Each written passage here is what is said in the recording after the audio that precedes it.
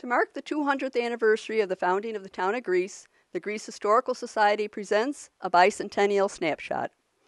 Each week we take a look at a particular aspect of Greece history. Today we continue our look at historic weather events. For the most part, we Grecians take snowstorms in stride. They are inconvenient but manageable. We can count on the Greece DPW to have our roads plowed and salted in a timely manner. However, one has to agree with local meteorologist Stacy Pengen. Hearing the words ice and high winds in a forecast can cause some anxiety in these parts, or as the cliché states, once bitten, twice shy. March 4th, 1991, an incredible ice storm is hitting western New York. Two storms in particular come to mind: the ice storm of 1991 and the windstorm of 2017. Here is a clip from the News Team 10 coverage of the 1991 ice storm, recorded March 11th, 1991. This particular clip is from the Sunday, March 3rd newscast at 11 p.m. featuring meteorologist John Hambleton and anchor Laura Saxby. This is going to be the winter storm that we have missed, the bullet. And this time, snow lovers are getting cheated. We would probably have 10 inches to a foot of snow if it was all snow. Unfortunately, it is freezing rain and sleet. Meteorologist Kevin Williams, in explaining what happened in 1991, said, "The ice storm commenced on March 3, 1991. It resulted from low pressure tracking from the south into central and eastern New York. This allowed warm air from the Gulf states to flow into the upper levels of the atmosphere over Rochester, while northeast winds at the surface drew sub-freezing air into the area from Ontario. Snowflakes which fell from the cold clouds above melted into raindrops upon reaching the warmer layer above the surface, only to freeze upon reaching the ground, where temperatures were below 32 degrees. Greece, along with the rest of Monroe County, was in the sweet spot." Again, quoting Kevin Williams, "The storm produced a 50-mile wild band of freezing rain aligned along the Genesee River Valley. While Syracuse to the east experienced rain, Buffalo to the west had mainly sleet and snow. But Rochester endured 17 hours of continuous freezing rain, resulting in an ice accretion of more than 1 inch. It started at about 10:30 p.m. on Sunday, March 3, and by the early morning hours of March 4, people were awoken by what sounded like rifle shots. It was tree limbs cracking and falling to the ground. Electrical wires and telephone lines came down with the trees. Paul Houlihan, Greece Commissioner of Public Works at the time, was alerted to the problem at 2 a.m., and by 4 a.m. knew it was a major event.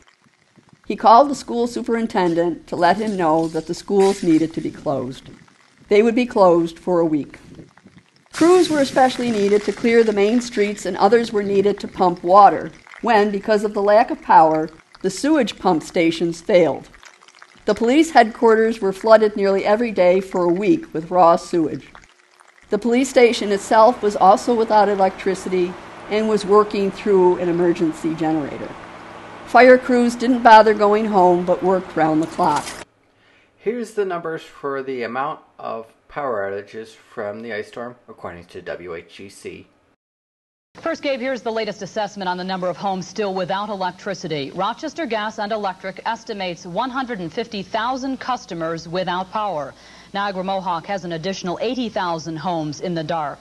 2,500 homes are without power in the Fairport Electric District, and New York State Gas and Electric in the southern tier reports an additional 15,000 customers without power.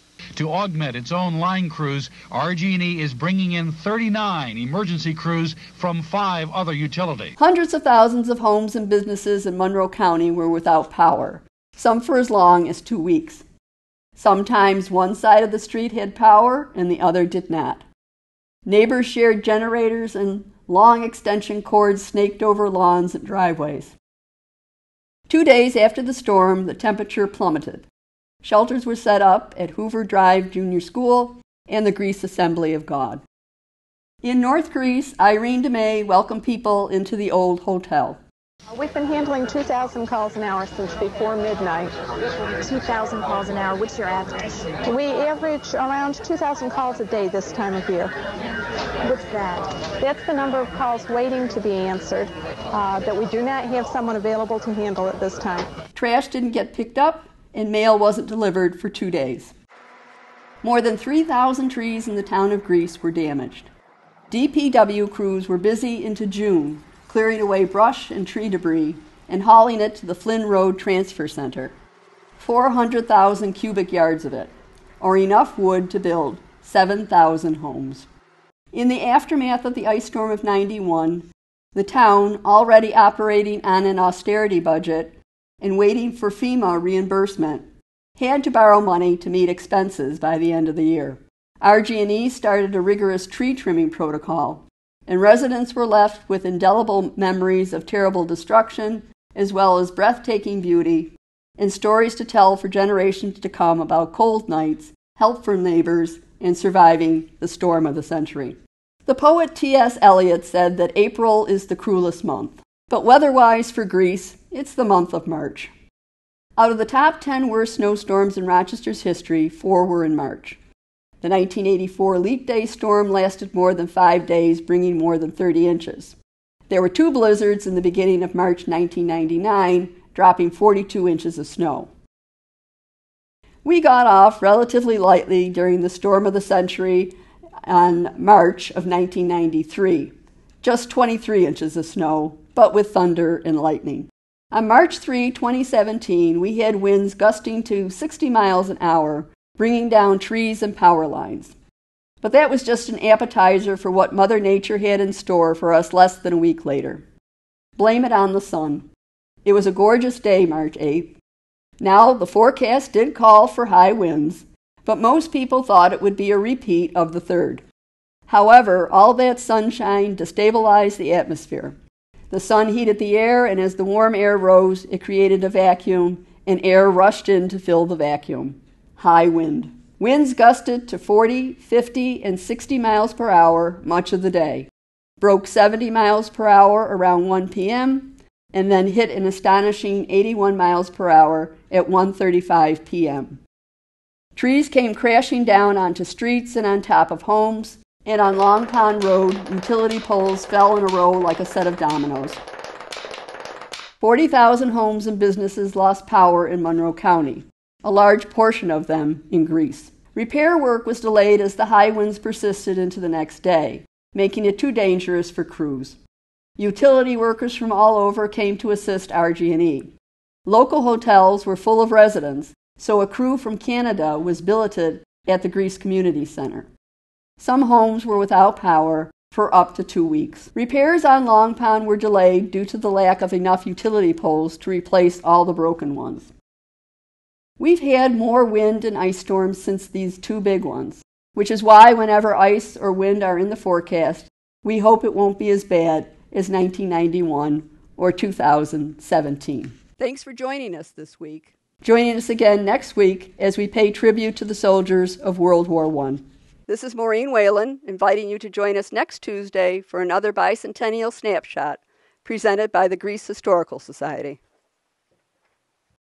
Want to learn more from the Greece Historical Society and Museum? Then click that subscribe button for more content and hit that bell icon to get notified when there's more Bicentennial Snapshots. You can visit us on the web at GreeceHistoricalSociety.org. You can find us on Facebook at Greece Historical Society. You can follow us on Twitter at GreeceNYHistory. And you can stop in at the Greece Historical Society at 595 Long Pond Road.